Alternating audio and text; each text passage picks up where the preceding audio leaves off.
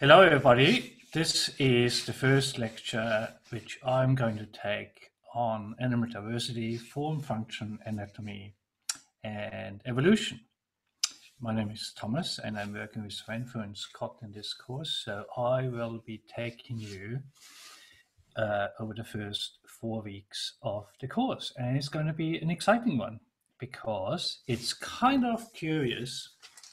I actually have a PhD in zoology, which is the science of animals and of animal diversity and of evolution.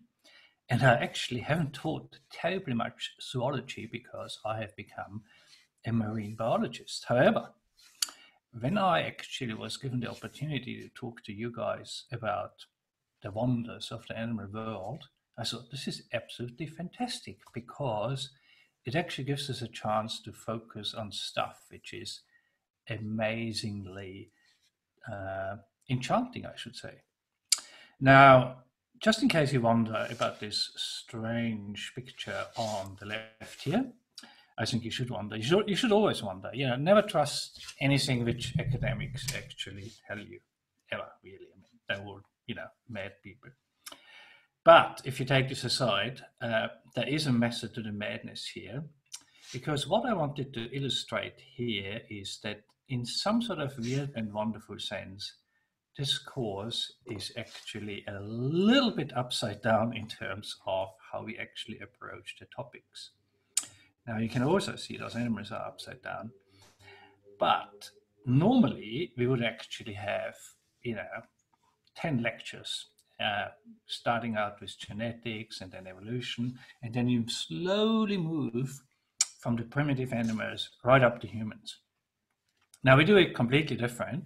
We're actually starting out with us, with mammals. So we actually go from the top down and then filter down to bacteria. I think there is even, some mention that in the course you might have to do some botany, plants and stuff, I have quite a bit to say about that. I did grow up in a botanic garden. My father is a botanist, so I basically hadn't a very, very good childhood in terms of intellectual stimulus because plants, they just sit there and do actually very little. However, animals are much more exciting and actually go out and do stuff. And basically I became a zoologist because everything you need to know about botany, you can actually learn in 20 minutes. No, it's not quite true, but never mind. Now, when I started off zoology, I was reminded of a book we were given by the professor who took us, which was this one, about these strange creatures here. And basically, some guy had a sense of humor. I mean, there are Germans, I'm not German, with a sense of humor. And he essentially wrote a book about fantastic animals. And they all stood on their head, and their noses, were shaped by evolution to fulfill all sorts of weird and wonderful processes in nature. Here's another example. You can actually see this one. He jumps with the nose, around, and the tail actually catches, bumblebees. Here you can actually see another one, which actually walks on his nose, and he actually catches, fruits. In this case, it almost looks like some sort of bean or maize or whatever. Now, all of that is, I think, fantastic because in order to actually do that, you actually need to know quite a bit of zoology. We're not going to be that cruel to you in terms of having you to read a book about fantastic animals. This is what we had to do in the first, literally, 4 months of my degree. And then we basically were told why evolution can actually result in rather interesting structures. So we actually are a little bit less esoteric, and we basically start with real animals, with real knowledge, and we're going to highlight stuff for you. Now, today's lecture is about those creatures here. It's us, it's mammals. It's basically the last lineage of evolution. Some would say the most evolved one, but I don't really like that term too much because every branch of animal diversity has evolved in a different direction. And it's very arguable whether some traits are truly more evolved in terms of being better in the usage we use normally in everyday life than others. However, as an important message here, we are basically animals. We are just, and we get to that in about 45 minutes, we're not terribly much different from the great apes. So this lecture is largely about us. It's the group of animals we belong to, the mammals. Now, before we actually go and show you slides with numbers and graphs and that kind of scientific stuff, let me show you 4 videos I have selected from YouTube. YouTube is actually, of course, sometimes, you can spend hours on it looking up different car tires or gearboxes. I have a Land Rover, so I look up a lot of spare parts, but never mind. Is that it really is wondrous if you select particular elements well to illustrate a concept, to illustrate diversity, but also to inspire awe in you. What I want to do in my lectures is really give you a feeling, not so much like how fat textbooks are. What I really want you to take away from those lectures is a sense of enchantment. A sense of enchantment with the natural world. And in the next 90 minutes or so, we're going to talk about 2 groups of animals which are truly, truly fantastically unique because they do things what no other animal can do. The first one is us, and the second one is birds. So we're going to concentrate on those 2 groups, and you can actually read up the rest in the readings I have supplied to you. Now let's have a look at the first video here. And of course, you might actually balk back and say, "Oh, this is all very, very terrible because the lions are going to kill some other beautiful creature." But that's how nature is. So if you are a scientist, and I think most of you will be scientists, you just have to basically acknowledge that.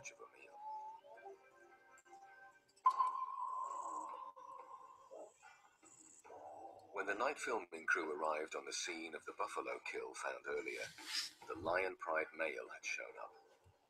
He's the only mature male in the group. He's about 7 years old and has been fitted with a radio collar by the Zambian carnivore program. He's a big cat, probably over 200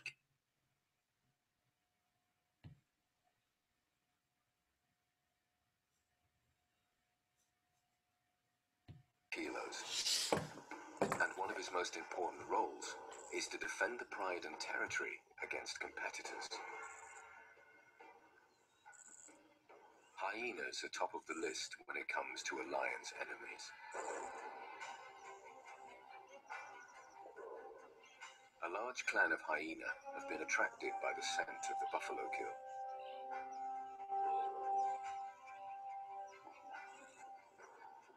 All the adult lions, including the females, do their best to keep these would-be thieves at bay. So have a look at one particular feature. I'm not going to tell you right now, which is important in that video, which actually characterizes us as well as a group of animals. The pride male catches one of the hyenas off guard and stamps his authority in brutal fashion.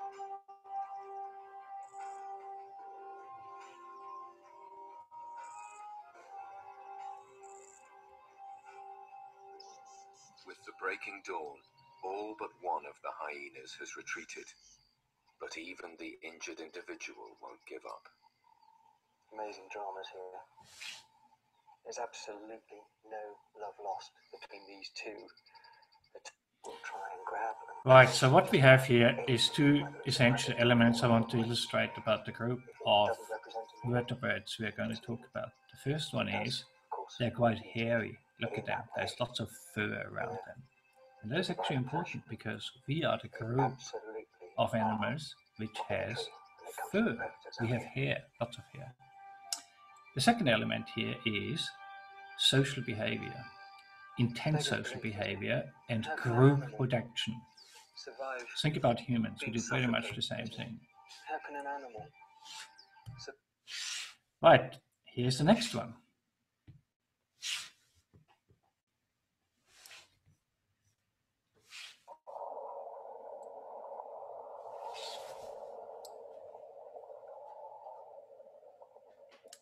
As a matter of fact, anybody who hasn't been up to Harvey Bay to go whale watching, do it. Just do it. I've basically been whale watching in just about every ocean in the world, including on a little rubber duck with sperm whales, but that's a different story. But Harvey Bay is just fantastic. And again, you walk away from there with a fantastic sense of respect for nature. Now what we have here is again intensive and very, very touching almost parental care, but even better is the fact that we had a lion which belongs to the mammals, and some mammals have reinvaded, so to speak, the ocean. You got gigantic animals swimming in the ocean, but they're not fish. They're actually mammals, just like us. They bear live young, they suckle their young, and they have young. Now think about it, that the largest animal on Earth is actually a mammal, but it's a swimming mammal. It's the blue whale, because it could not exist on dry land because the weight would actually crush, its own body. However, if it's suspended in water, no problem at all, because it can actually float. Now you can actually watch the rest of it, in your own time. Let's have a look at the next one. And I told you I selected the two group of animals which are the most fantastic, I think, amongst the vertebrates, because they do things what no other animal do. And of course, this one illustrates it the best. It's a peregrine falcon, probably the world's fastest flying. The cliffs are home to the fastest animal on Earth. Here we go.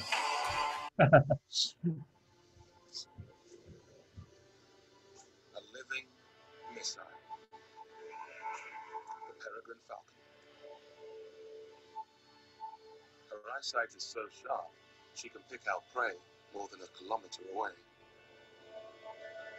We're actually not so sure about that. We tried to actually measure that, and it's basically information we get from falconeers. But scientifically, a kilometer seems like a lot, but possible. With her wings tucked in, she dives at speeds of 300 kilometers per hour.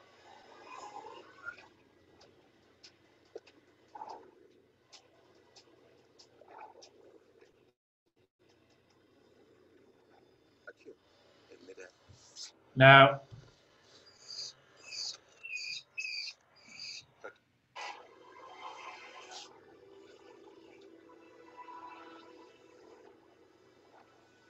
a skillful bill flip takes care of another.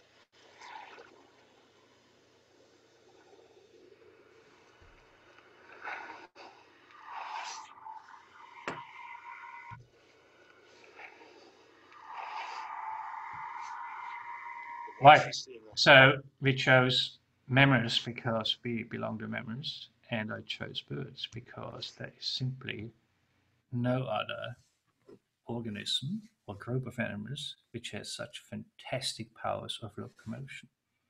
And here's the really curious one. We rarely think about it, but birds are widely regarded as terrestrial, and they are, but some of them fly underwater. And it's actually called underwater flying. Look at those fellows.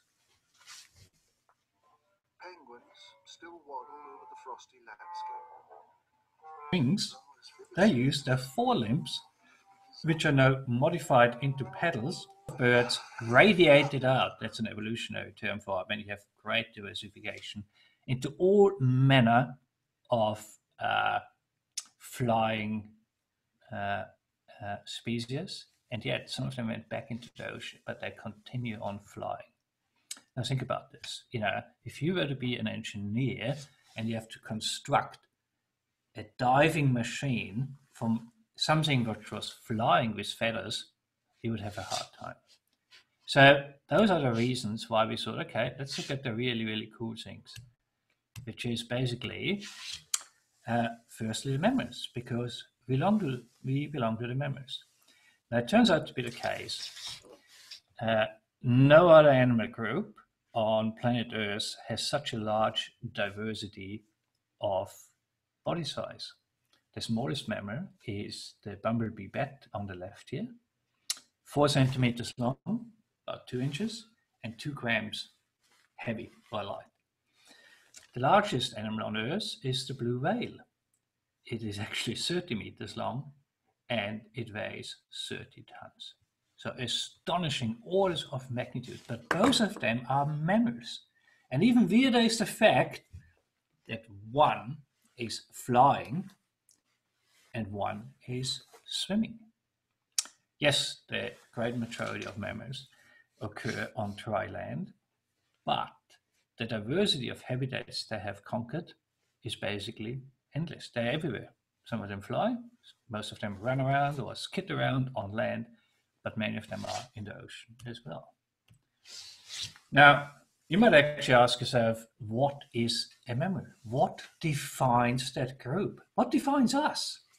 Well, if you look at your forearm or you scratch your head or do whatever you like to do to illustrate that, the two most defining characteristics are we are hairy. Some of us are more hairy than others, and nothing illustrates that better than that hairy, woolly mammals standing here. And the Latin word mamma is, basically in English, breast. So we have mammary glands to suckle our young. It's an astonishing, really, evolutionary achievement, except for a very small group of mammals. We don't really have to, lay eggs, and, we can actually care for our young. That's one of the reasons we presume is why we are so successful, because our offspring usually have a much higher survival rate. So it's hairy bits and it's having mammary glands. The other thing also, which mammals have, which is very, very unique, and I'll show you a few more examples later on, but this is just to prep your brain, is we have very specialized teeth. If you look at this fella here, the teeth in the jaw are not all the same. Now you might say, oh, well, that's a bit of, an obvious thing. Well, not quite really, because most other animals, you look at lizards or many other animals, they all have more or less the same dentition, the same shape and size of teeth going up and down the jaw. The other thing we have is we got a secondary palate. What does that mean?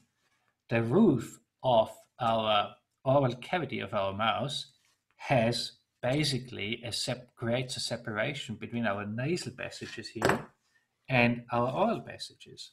You can see this quite nicely here. Here's the nasal passage of that sheep's skull, and it goes down here, goes down here, goes down here, and then it goes back into the trachea here and the esophagus. What that basically means is the sheep, like this one here, well, not this one anymore, but while it was still alive, can basically chew and eat while it's taking up oxygen through the nose. Now, reptiles, amphibians don't have that. So essentially they have to stop for actually getting oxygen into their lungs. It's a very, very unique adaptation. We forget about that. So let's have a look at the diversity of animals. What kind of mammals do we have out there? Now here's an early drawing of a platypus from 1799. And that was actually brought back by the naturalists, by some English naturalists, to the British Museum. And when the first platypus arrived as a specimen, people actually thought it's a hoax. They just thought like, oh, somebody made that up. You kind of, put extra skin on the forelimbs here.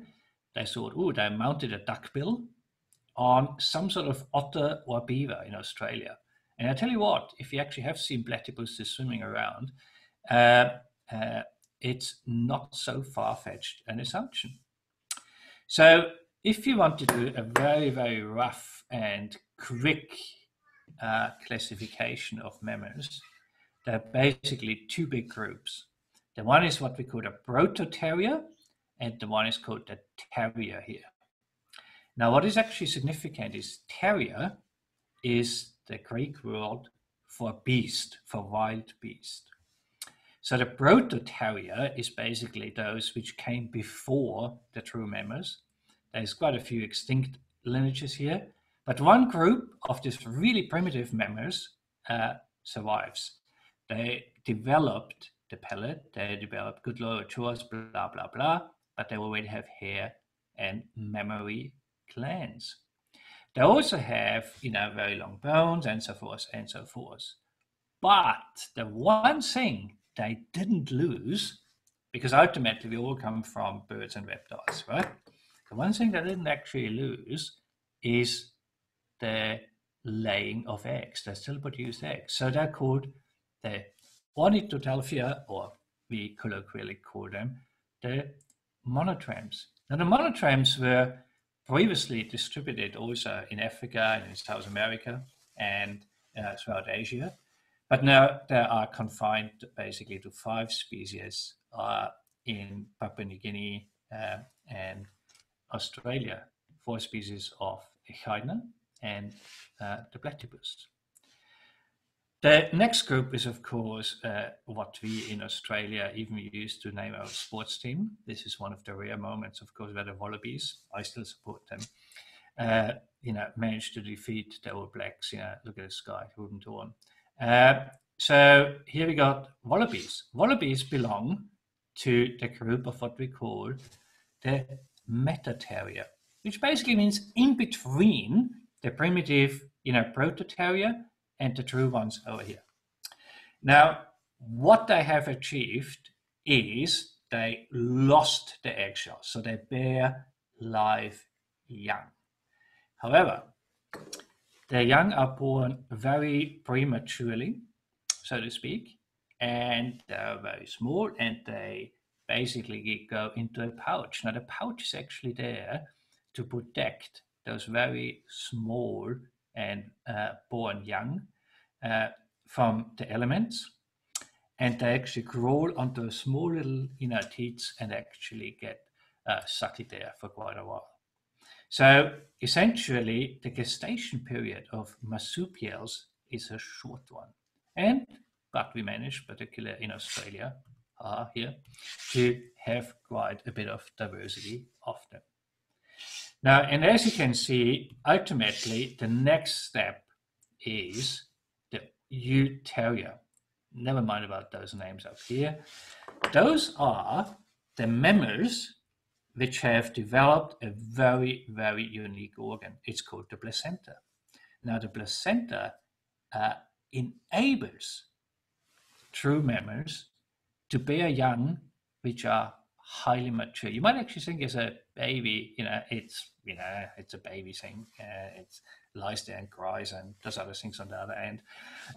But it actually is born at a very advanced stage compared to when something comes out of an egg or for marsupials. And what many people do not realize is that long gestation period enabled mammals to live in environments which are often, fairly inhospitable. What it also seemed to have enabled is an incredible evolutionary diversification of the euterier. One could almost say, is there something like a typical mammal? The answer is no. I give you 3 examples here. At the top here is a pangolin. Now, pangolins, of course, have a terrible blight because they're the most trafficked animal in the world, being harvested or poached, I should say, from forests and savannas and then sold to the traditional medicine market in China and other countries, which basically have a high demand for what they call bushmeat or traditional Chinese medicine. And of course, there is quite a lot of reports that the COVID-19 virus basically came from a pangolin on a fresh meat market and basically jumped the species barrier. And now we have to have the consequences of it. And we got things like, of course, like sheep and gorillas, but they're all mammals. But you look at them and you sort of like, really? They all belong to the same class of animals? Well, they do, because they all have a placenta, they all have hair, they all have a secondary pellet, and so forth. Now, let's have a look at all those beasts and Latin, or Greek. Therion means wild beast. Now, I should actually say, and I have it here, we will talk about that a little bit later. Oops, here we go. If you actually want to buy, a textbook, you can actually buy something boring like this. I say, well, you're a student, you have to buy it. Or you get this thing here. It's absolutely fantastic. And I have to say, you look at the diversity of animals here, it is absolutely scientifically correct. And what is even more astonishing is, look at this, claws and jaws. I mean, it is so fantastic. There we go. I'm actually, at the moment drafting a children's book. I'm not going to reveal the topic right now. And it is not a simple matter to get accurate information into a language that is accessible, and also which is still accurate. So if you want to actually know something about diversity, or if you have children, you don't need to have children. I bought it for myself. Buy the Book of Beasts. I don't know the person. I picked it up in a bookshop in Humanity by complete chance. So I don't get actually any economic benefit from it, just in case you wonder. Now, this is a horrible looking, complicated table here, but read through it, because it illustrates to you, how different orders of mammals have developed very, very unique adaptations. So the first group is the order Proboscidea, and basically those are the elephants. They have elongated the nose into a trunk, and we have all seen the pictures or observed it ourselves. I used to actually live in South Africa for 7 years, and we did a lot of time up in Botswana and in Zimbabwe, and you will actually be acutely aware, but it is a fantastic adaptation to life, and it works supremely well, because essentially you don't have hands to go about your daily business, but you do it all with your trunk. Interesting idea. And it works, of course, because they're the largest land mammals. I mean, this is a picture where you can actually say only a mother can kind of, love that sort of beauty, but it's, really very, very cute. Now, those are essentially of sorts, elephants which went back into the ocean. And essentially an elegant body with a fluke at the back and front flippers. But what is really cool is people say, oh, what is the evidence that this is a mammal? Well, firstly, they have actually very, very small mammary glands. They're still visible, but they still have hair. Those hairs at the front are simply very, very highly developed sensory hairs, which most mammals have. We have them as well, but of course, they're reduced now. So here we go. Now, even stranger is that kind of group. And it's the slosses from South America. Also, the anteaters belong to that, and other groups. And what they basically do is they have very, very unique claws, which enables them to either dig up ant hills, or which they use to actually hang in trees for a very, very long time and don't actually table much. Now, if you ever, I think, wanted a pet, and I don't know how to actually get one of those, not in Australia, of course, is I desperately, I think, want an armadillo. And they have developed a feature where their skin, just like the pangolins, is actually arranged in this fantastic array of horny blades.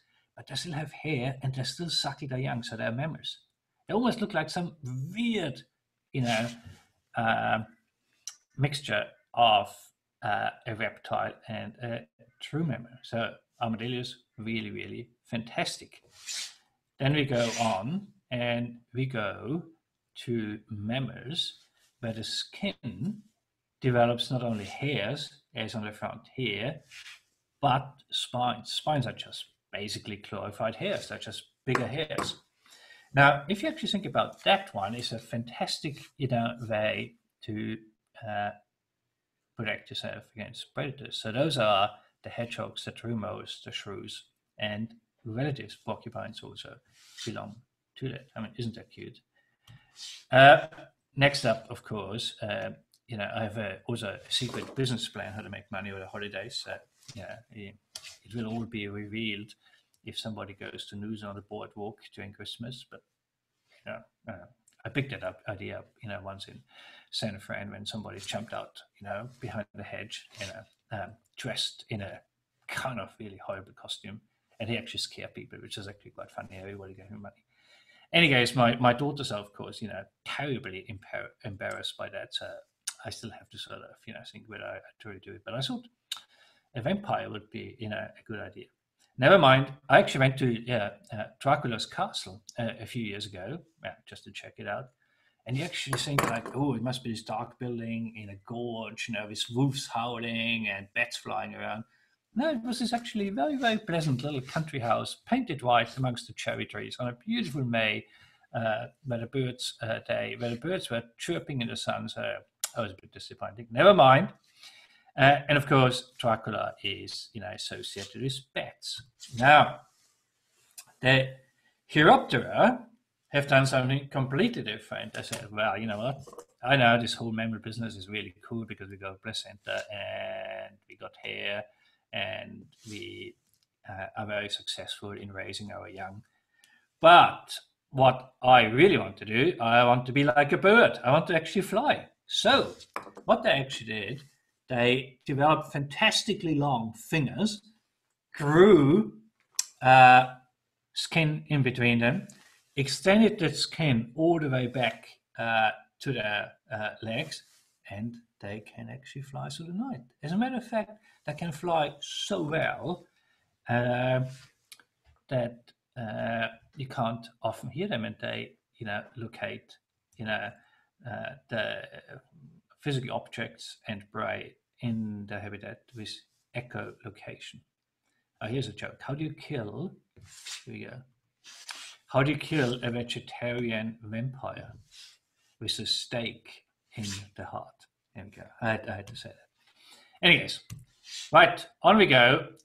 Here is a fox. Now, the fox is, of course, a wily animal.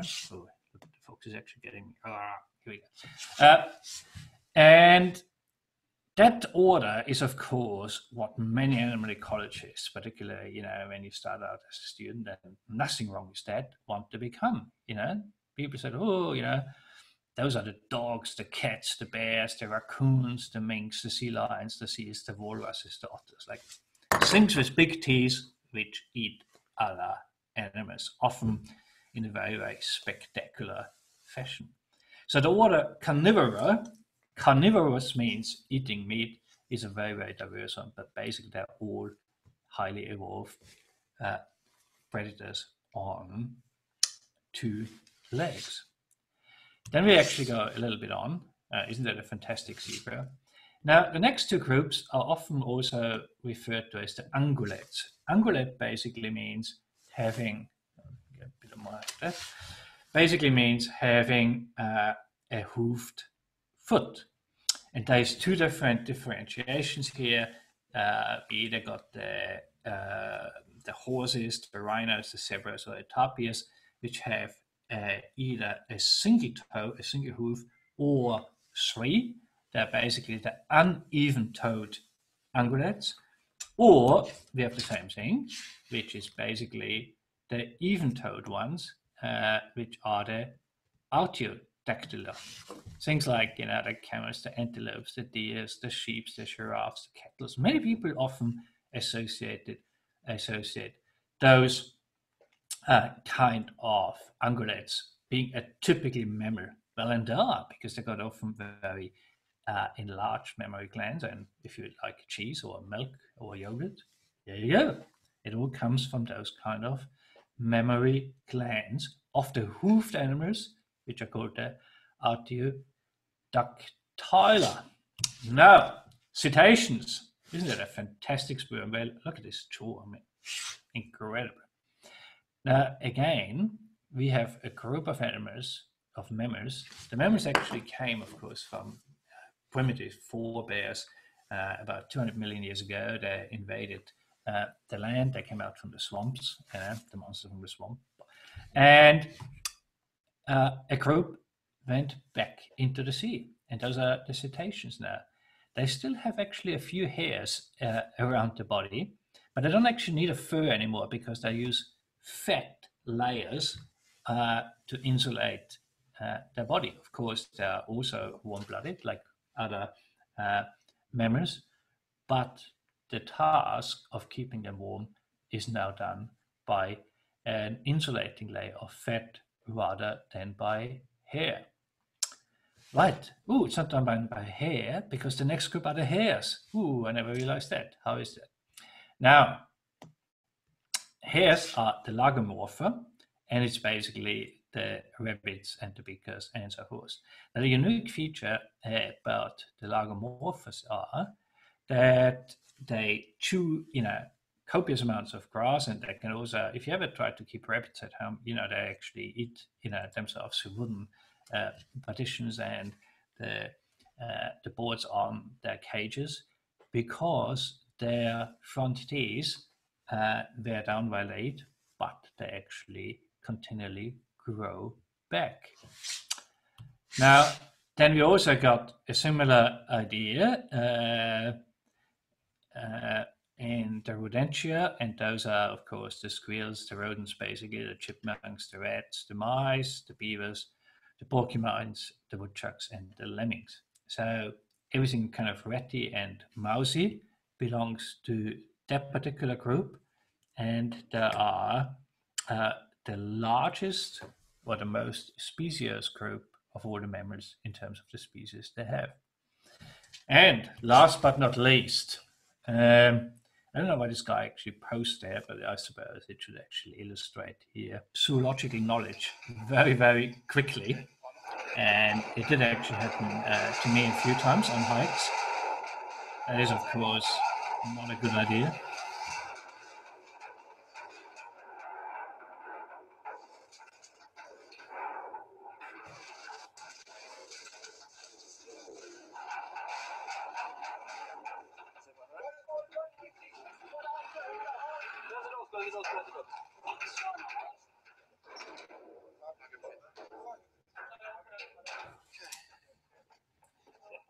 On with the show, people. Come on. Now, a rhino has two features which set it apart from other artiodactyls. The one, of course, is a long horn, and the other one is a thick skin. But the thick skin is made of the same biochemical element called keratin, like our hair and our nails. Same thing. It's just an enormous growth of hair at the front. And this is the really, really sad thing, that rhinos are at the brink of extinction because people use them again in traditional Chinese medicine, and it is just mixed up hair. You could use your own toenails or fingernails. It is totally bizarre. It is biochemically exactly the same substance as toenail clippings, and yet people pay a lot of money for it. The human mind is sometimes a very, very strange one. But look at this, a horn made of hair and extremely thick skin. Now, they're not the,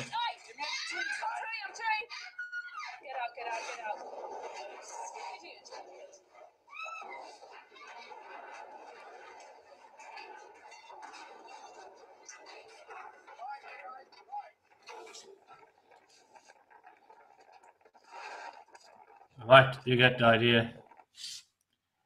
And here's one more. Now, I selected that one again because you should never be in any doubt that mammals have hair. And unfortunately, those creatures here are, their population numbers are dwindling because people like to wear fur coats. And of course, if you are a leopard in the middle of winter in the Himalayas or the Chinese, high plateau at temperatures of -30, you need a very good coat. And that's why wearing, not just as a fashion statement, a leopard coat is still considered in many regions of the world a very, very useful collection of hairs. And the prey animal they are getting at are yaks. And of course, yaks are the perfect adaptation for cold climate. And that adaptation, again, is coming about from having lots of hair. And last but not least, here we go. This is a very touching story about pangolins again. Now, I selected that specifically because it is very topical and also because it kind of warms the heart. But more importantly, from a zoological point of view, is the fact that pangolins have this, flexible suit of armor. And that flexible suit of armor is made of scales. And the scales are no different than our fingernails. So again, it is something very, very fantastically unique how hair can transform because it's made from a unique protein called keratin into scales to cover an animal like a suit of armor. I think it's astonishing. In any case, let's have a look at that.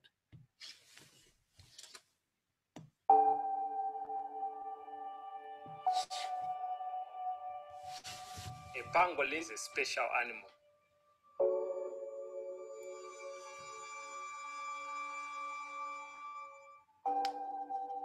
In the past, in Zimbabwe, we give them to the chiefs as a gift.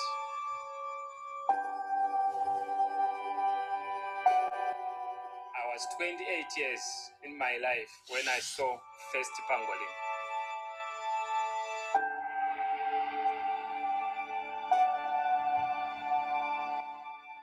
I know now the pangolin is the most poached animal, more than rhino, more than elephant. Here in Zimbabwe, we are proud to save the pangolins. Every day with my friends, we protect the animal. We walk them, we feed them, we protect them like our children. We hope the world can see what we are doing in Zimbabwe to save the animal.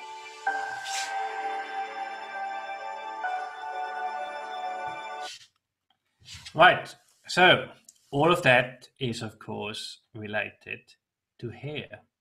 Now, what is actually quite funny, when I wrote that lecture yesterday, I thought, oh, well, I have to illustrate a claw because claws are made from keratin as well, just like hair. And I thought, what comes up? You actually put in bear claw, and here you go, a grizzly bear paw slipper. I mean, fantastic. I mean, who doesn't want actually a pair of those? In any case, it's actually quite funny in this age nowadays writing lectures because you try to illustrate stuff, and as you know, when you Google, you never quite know what is going to come up. But here is basically protecting us from mechanical injury because it provides a coat from invasion by microbes, UV radiation, and so forth. It's actually the function of the skin. It also provides thermal insulation. We have to actually wear coats, but mammals don't because they got a coat. They got a coat of hair. A snow leopard doesn't get a coat because the hair insulates the animal perfectly. The skin also is involved in excretion, we sweat, and in water regulation. And hairs also are very, very important for sensory perception. In most mammals, except for us, really, there is long hairs around the mouth, and they sit in an enlarged follicle. And every time the hair bends, it sends a sensory signal, and then you're going, okay, right, I touched something, or there's a bit more wind, or there's a bit more movement, or whatever. So essentially, it's a mechanical movement receptor, they are highly accurate and very widely distributed in mammals. Now, hair is formed, as I have illustrated, by it's a feature basically of the skin of the epidermis, and it's made from keratin. All hair is made from keratin, and because it's basically an accumulation of dead cells, it gets pushed out basically from the follicle, and then as it actually grows, of course, mine is actually getting grayer and grayer. It's a big problem. Essentially, in us, it grows gradual, and we also shed hair. In others, the shedding process of hair occurs in bouts, in periodic bursts of losing hair, and that actually means many animals change their coat from, let's say, a browner variety, which is providing good camouflage during summer, to a white variety in the winter. Of course, we humans can't actually do that. And when I used to be in the army in Australia, it was absolutely bloody terrible, because he had to actually, change from brown camouflage, or green-brown camouflage, to white camouflage as he actually walked up the mountain, and then he actually had to go back. And we had this basically uniforms which were white on the inside or the outside, really, but you could basically turn them inside out. And of course, you can imagine if you have to actually look after your own clothes. White is, of course, very good camouflage, but it's not something you want to give 1,000 in a full battalion of 18-year-old boys. Anyways, so as I've explained, claws, hooves, nails, rhino horns, they're all basically massive keratin bodies. And the vibrissae, which are the whiskers, as we commonly call them, they are very important for mechanical perception. And they also occur, around the eyes. Here we go. How do you like my lashes? Or they occur, around, the pores, as is illustrated here. Here we go, keratin, and so forth. Now, here's a bit of a smelly subject. You might actually think, what has a perfume bottle with a stag on it got to do with a mammal? Well, it happens to be the case we all smell. Some of us smell better than others, but essentially our skin, and this is a very unique mammalian feature, has quite a lot of different glands. We got what we call sebaceous glands. They produce an oily substance, and which is basically used to lubricate and waterproof our skins, and for other ones which have coats. Not a coat that we wear, but a collection of hairs.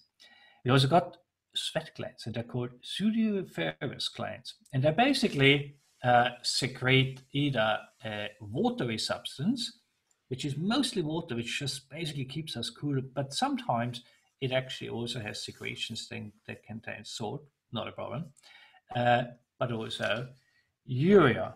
And of course, the microbial decomposition of the urea causes us or anybody else, or your gym wear, or when I come back from a good cycle in summer, you have to actually put that straight, not into the pool room, but into the garage and wash it, because basically the decomposition, the bacterial attack of the urea causes smells which we actually find not terribly appealing. But here's the really cool thing. Many animals have scent glands, and we often talk about a musky smell. And there is deer like those musk deers here who have massively enlarged anal glands, which they actually produce a very, very strong smelling substance. And, humans actually have used that to, put into perfumes. And it's sort of supposed to be that masculine, kind of Bear Grylls, smell, going into the mountains and surviving a snowstorm by crawling inside a dead deer carcass, that kind of stuff. But those glands are still with us as humans. Don't try and pretend we don't have them. And essentially, they produce pheromones. Pheromones are chemicals which we take up with our nose for defense sometimes. We actually smell differently when we are aggressive, for sex recognition, for territorial behavior, for courtship, all sort of interesting things. And of course, the other massive invention of mammals is we have mammary glands. Here we go. Now, what is actually quite interesting, because this I actually came up with this joke. I mean, what do you call a cow that ceased giving milk? It's an udder failure. And of course, this one says, something in the way she moves attracts me like no other lover. But, never mind. Here we go. So mammary glands are basically specialized glands to secrete milk following the birth of the young. And in most mammals like us, they basically have many ducts, and some of them are enlarged to actually store the milk, and they all basically converge on a nipple or a teat. And what's also interesting is that the sucking response in the young releases hormones, which in turn then basically signal to the gland, get on with it, produce more milk.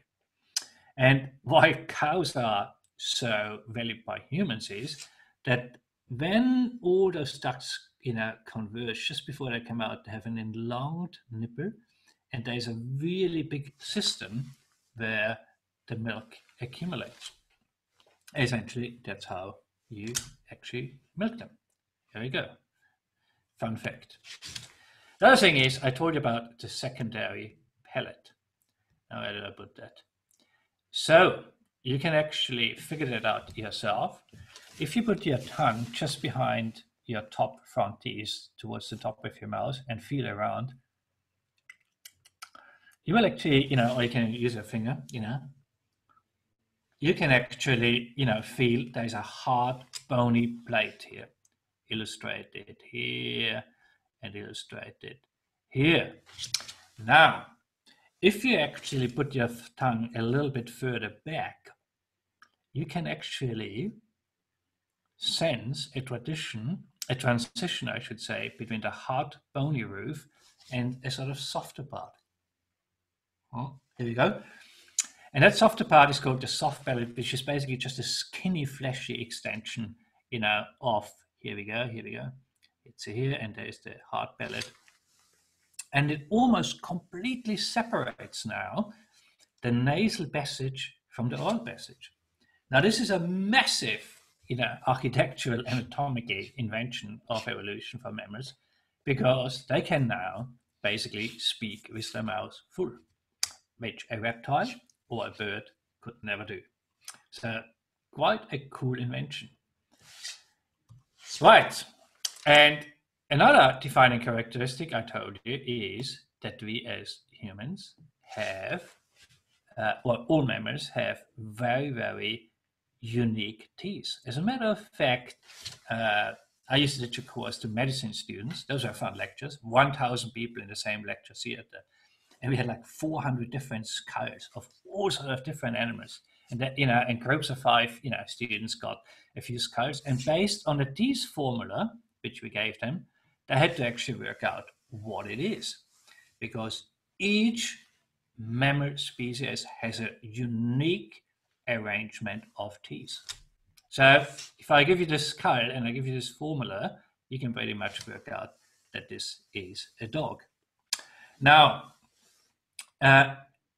basically, we are heterodont organisms. We have teeth which are not the same around our jaw, and each group of teeth in each species is a unique arrangement adapted to their feeding and lifestyle. The other problem is, it's not a problem. Well, it's a problem if you go to a dentist and then they take an X-ray, and then I go, whoa, and you just see the dollars, rattling in front of your brain. I jumped off a tune, and I have to have 3 molars drilled out now because they're cracked as I sort of, came to the bottom. Probably not such a good idea. Never mind. It was fun at the time. Our teeth are what we call decodont. This basically means they are set inside a socket in the jaw, which is, of course, a marvelous invention because they are much less likely to fall out than, let's say, the teeth in reptiles or in fish. However, they're actually very hard to get out if you have them.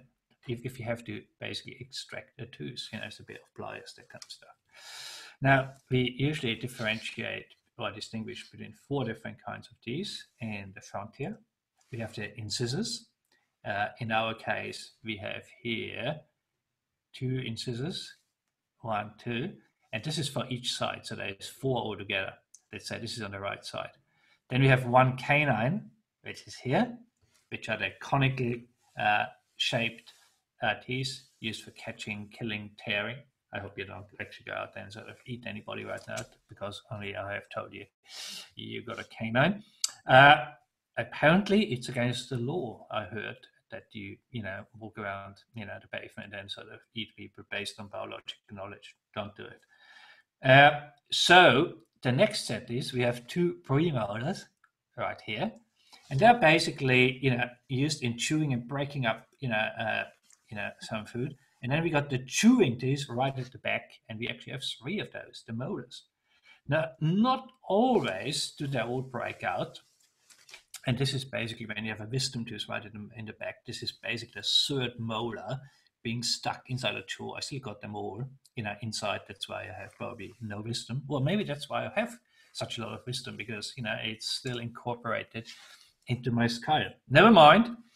So this is an amazing invention, if you think. We are the only animal group which developed this variety of shapes, of sizes, and of arrangements inside the skull to reflect different prey items.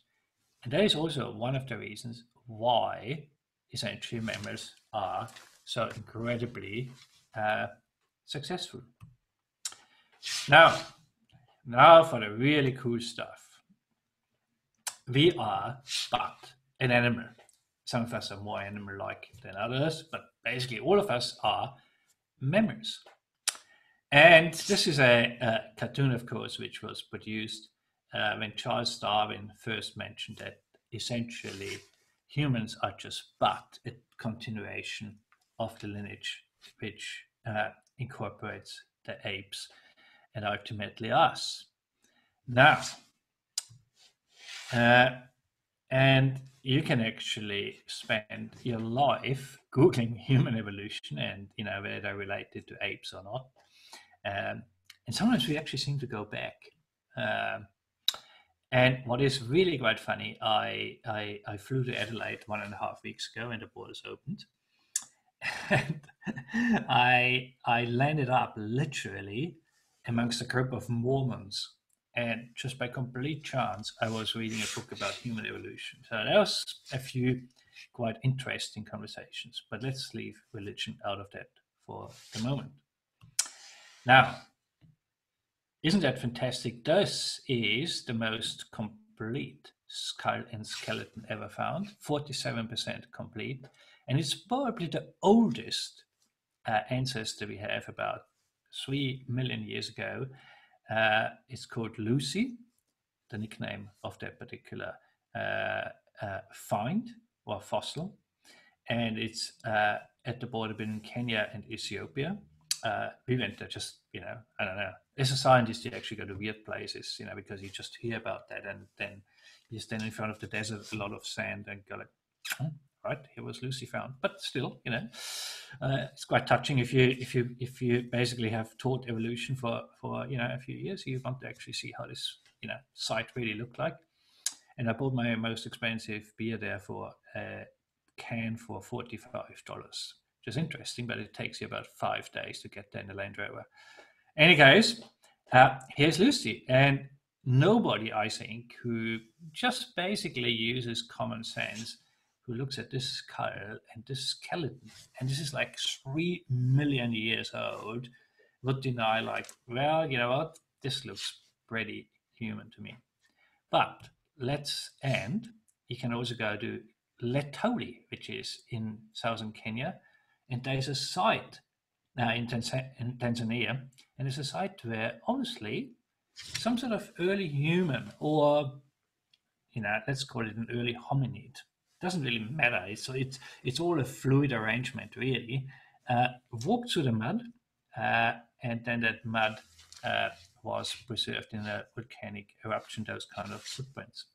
Very, very cool. And you can actually work out those animals actually, or those humans, hominids, walked on two legs, so they had bipedal motion.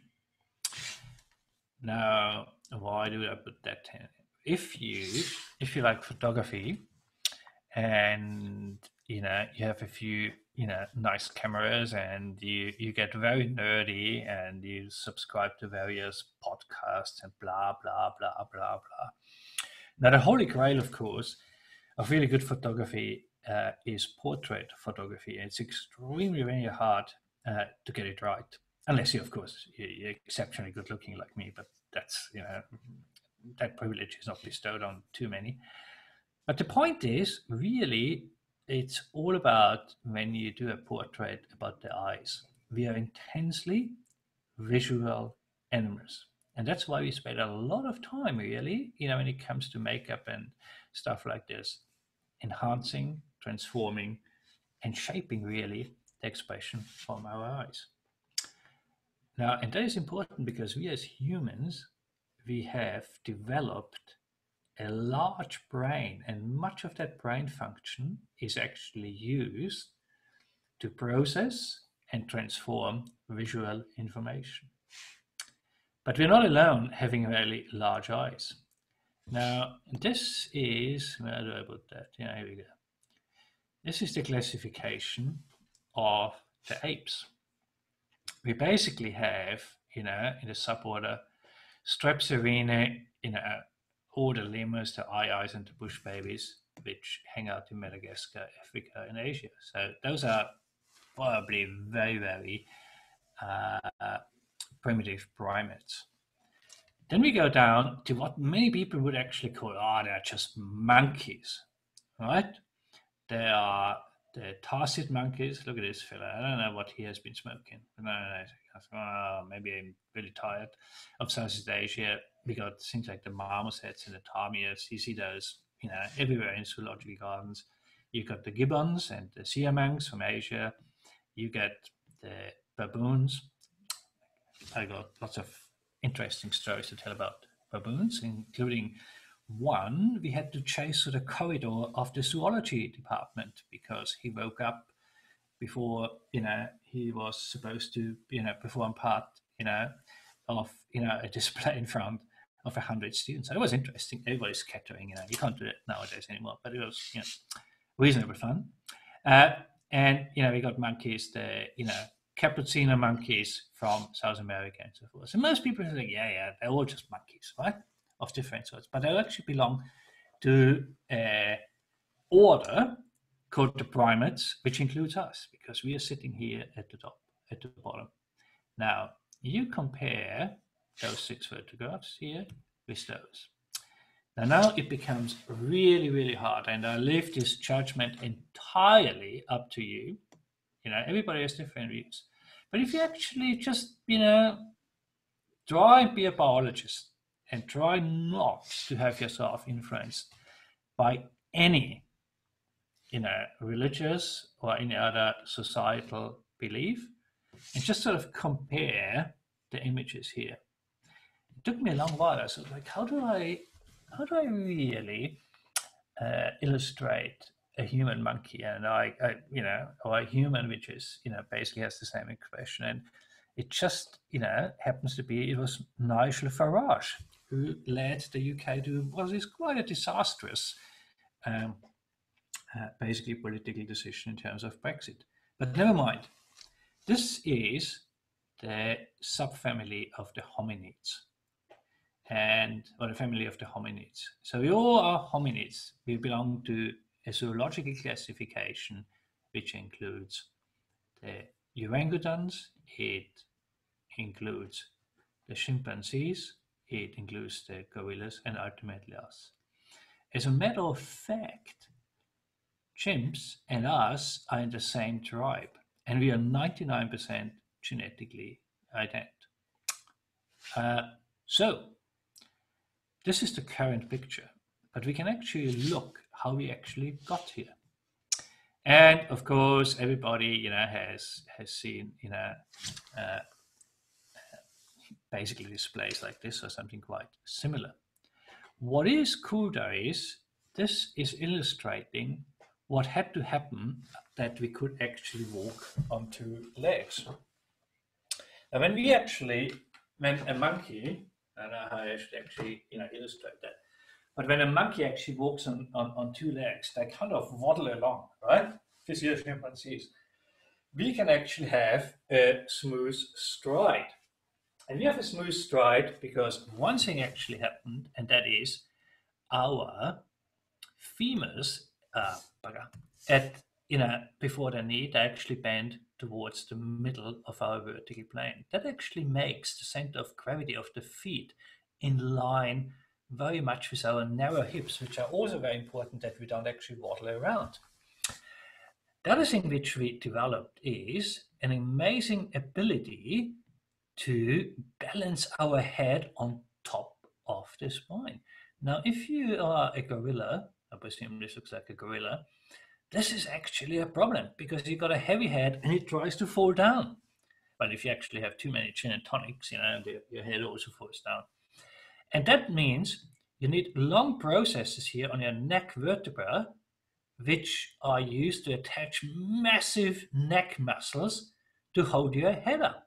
We don't actually have those anymore. We don't need those anymore unless you, of course, are in the front row of a scrum in rugby. Then you actually do need them, but we are really not, well, at least I am really not designed for that. Now, those are the major evolutionary steps. We basically started to balance our head on top of the spine because we walked on two legs. Now, there's a lot of speculation, really, why we as humans are the only ones who can actually walk on two legs. Oops, what happened here? And the reason for that is that most likely there came a time when, somewhere around the split, apes split off from hominids, where the hominids, the very early hominids, started to spend more time on the ground in the savanna, looking mostly for carrion, for fruits, and for nutty things. There's also a theory now that basically that ground movement, which you could still combine with actually living in the trees for safety, was often concentrated by searching for washed up carrion, animal cadavers on the shores of either the ocean or in inland lakes. That's actually a very widely promulgated theory now. Be that as it may, walking on two legs and still being able to climb in trees and shelter there is a major advantage. And to walk on two legs effectively is the big advantage here. So a lot of stuff actually had to happen in our skeletal structure. And we also, all primates have this unique ability to have opposable digits, either the thumb or something else in your hand. That actually means you can hold on to a branch and you can grab stuff. You can manipulate things like this pen here. You know how important that is because you try and actually teach any other animal. I tried this with my goats, didn't really go anywhere. Actually, my camera is mirrored, never mind. Essentially, if you try to, teach any animal to write you a poem, it will actually not work.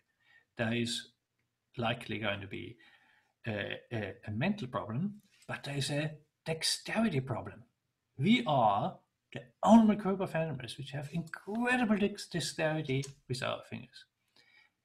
If you ever try and do a watchmaking course or a jewelry course, you will actually very quickly realize how little dexterity you have, but you also realize how much you can learn because anatomically and mentally we have the capacity.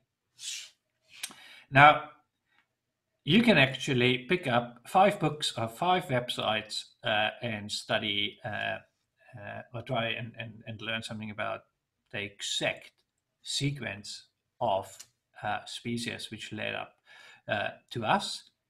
The point is, everyone will actually show you a slightly different tree. And basically, there is hundreds of thousands of anthropologists literally figuring out how it actually worked in detail. We know all the big steps, and we are also continually learning by discovering new fossils.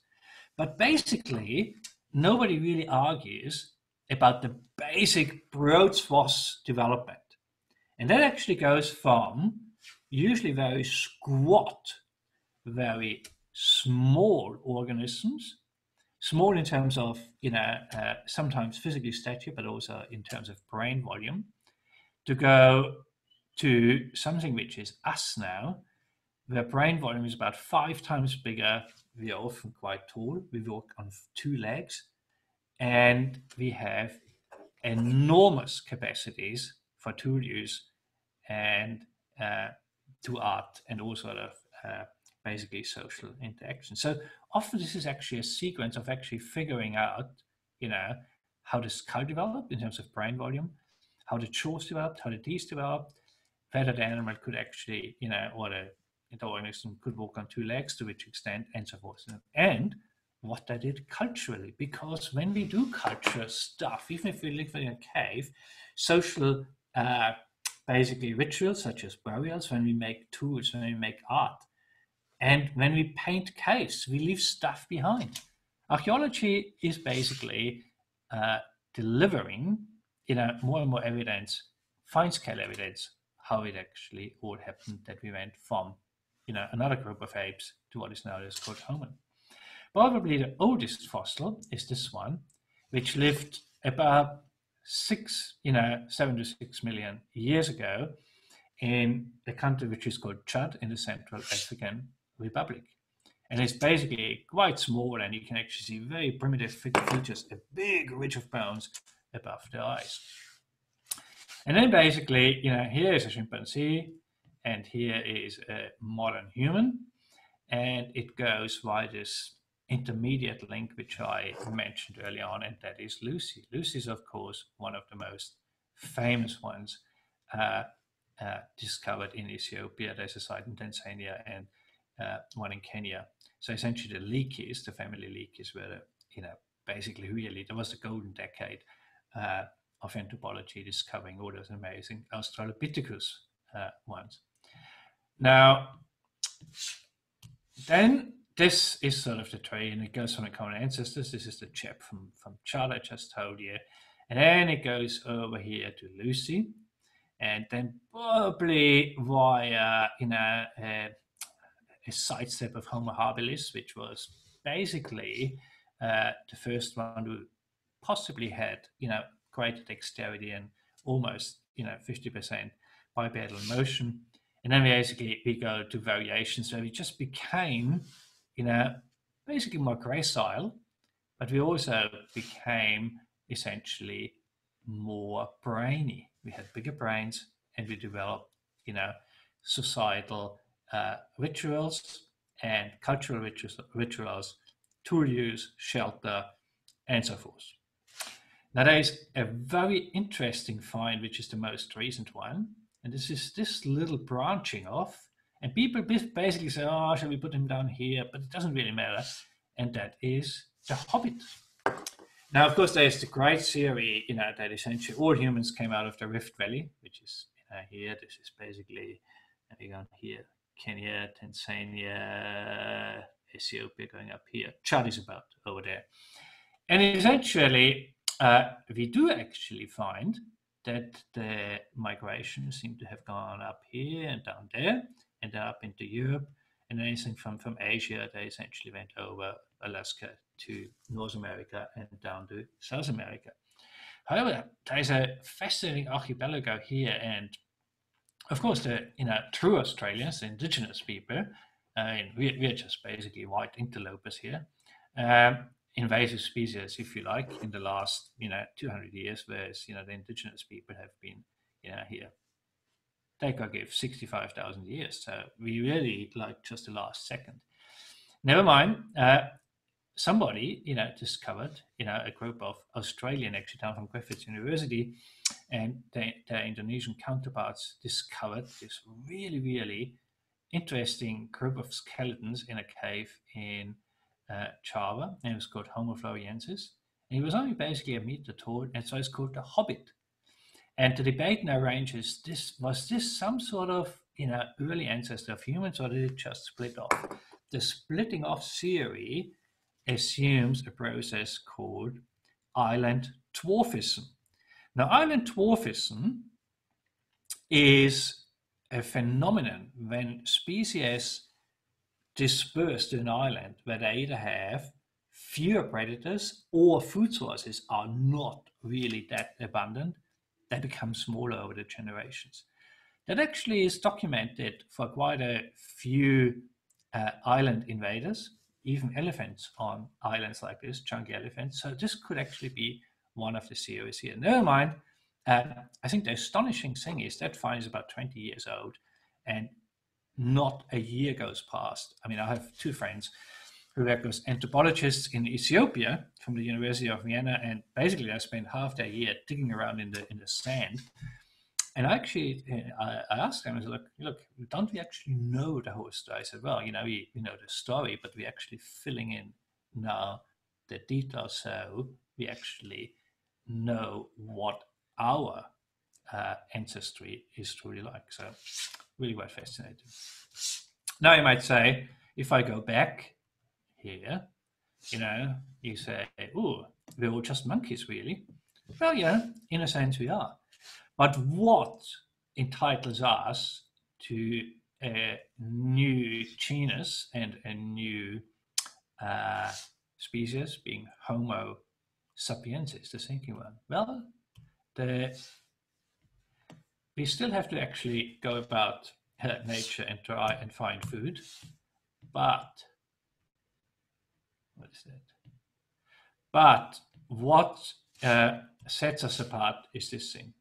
If you ever have a chance, right, and visit caves which have Stone Age paintings, either in Australia, there's fascinating paintings, up in the Northern Territory, and of course, that assumes no mining company comes along and actually blows it all up, which is unbelievably shocking. We basically are the only species who has taken on an enormous cultural revolution. Now, culture is a very broad concept, and everybody defines it slightly different, but it doesn't really matter. We basically have culture in a great different rainbow of expressions. We can make a painting on a cave wall. We actually are such cultured individuals that we have developed a rich tradition of science. And one of the science branches, curiously enough, basically is concerned of how we evolved. Here's Charles Darwin, the theory of evolution. We speak about this in about next lecture and 2 lectures to come. And we do things like this. This is a detail from the Sistine Chapel. Now, no matter how closely I plead with my dog, and I give him all sort of tricks, he just never actually gets up the ladder and actually, paints my garage ceiling or anything like this. So, it's really humans who can do that. And people might say, oh, this is the Renaissance. I mean, they just basically depicted what they actually thought their religious beliefs were. But no, doesn't really matter. We have Modigliani or anything you choose, really. We are astonishingly diverse. We can build buildings like this. This is the Guggenheim Museum in Bilbao. If you ever have a chance, go there. Or the Sydney Opera House. We can do this. This is a unique cultural transcendence and coming together of artistic ability. Now, again, you can say, right, what makes us truly human? This kind of quite complex thinking that we actually have the leisure now and the desire to create pleasure for artists' sake and for our own sake, is actually quite unique. Now, animals also have social interactions, but we take it to a completely different level. That doesn't necessarily mean we are superior. It actually just means we are very, very different from, and quite similar still, from other species of the primates. And we can actually, we say, oh, I don't care really about buildings. I don't really care about paintings. I don't really care about ballet. Well, maybe you like, reading literature. This is Oscar Wilde, who actually wrote The Picture of Dorian Gray and many other works. I mean, quite an interesting character, really. So you might say, that's something, which is closer to literature. I mean, I think this is how every, university professor, should really be closed, and I should really be sitting. Oh, I could actually sit over there. Maybe on the next one, I could actually be quite good. Never mind. Or you can be, even more eccentric, and this is Edgar Allan Poe. Now, Edgar Allan Poe wrote possibly the most famous poem concerning birds. And oddly enough, this is going to be the next topic. So, before I go on the mammals, people always ask me, what shall I really, shall I invest in textbooks? Shall I only read stuff which is on the internet or the lecture notes or whatever? Now, there's, various options you can have here. Now, I quite like, if you are serious and you're going to study, animal ecology or environmental science in any form, you won't actually get away with actually buying yourself, a book. And you're going to read this over and over again. And it's actually in the long term going to save you time, because you don't actually have to trawl through sources you don't really be able to trust. Here is two which are, a recent edition. The details are actually on your lecture slides. And essentially, it doesn't really matter which one you buy. They're all, fairly good. I just selected those two because they're fairly recent. The other thing I encourage you to do is, here is two of my favorite books, and I don't want to sound like a complete nerd that I only read that really, is essentially it gives you a completely different insight into what zoology can be and the group of animals you study. I have to say, reading this one is almost like, you can't actually put it down, and it gives you a completely new worldview, not a worldview, but a new approach on birds. Quite fascinating. And this is, of course, a later edition by an American author, by Anne, and this one by Jennifer, and this is one by Tim Burkett. Both of them are really excellent, really, really worthwhile to put on your Christmas list. I would actually go for both, but never mind. And I told you, the Book of Beasts. And, at least you can actually make, of course, I'm not going to put any exam questions out of that. Oh, maybe I should. But the point is, it really, if you have kids or you have to, give somebody, somebody with kids and they need a present, buy it and read it yourself a few times before you basically, wrap it again and give it to them. I didn't really say that. And you can also have the Big Book of Birds. And there's also the Big Book of the Sea and the Big Book of Insects. Really great fun. And of course, there is a view, and I quite strongly subscribe to that, but this is just my personal opinion, don't hold me to that, that essentially a new university course being delivered online should be equitable. And equitable means everybody has access to the resources. And there's quite a few repositories now which you can search, which have open source textbooks. Here is OpenStax as one, and here is BC Campus. And I just selected two of them. And there's a free biology book, and this is a short one, this is a full one, and essentially my readings will actually come out of that. That doesn't actually mean that the prescribed textbook for the course is redundant. It's just something you can have for free. There's also books about physics, about stats, of how to write assignments and so forth. So here you go. I will actually repeat that, and there is actually I put that in a Word file for you to consume and look up, and I will ask Renfu to actually put that forward. So the next section is about birds, and you might actually want to have a short break as well, but actually let that run. And this is the poem about the raven. If it actually starts. No, it doesn't. Oh, it's a bit disappointing.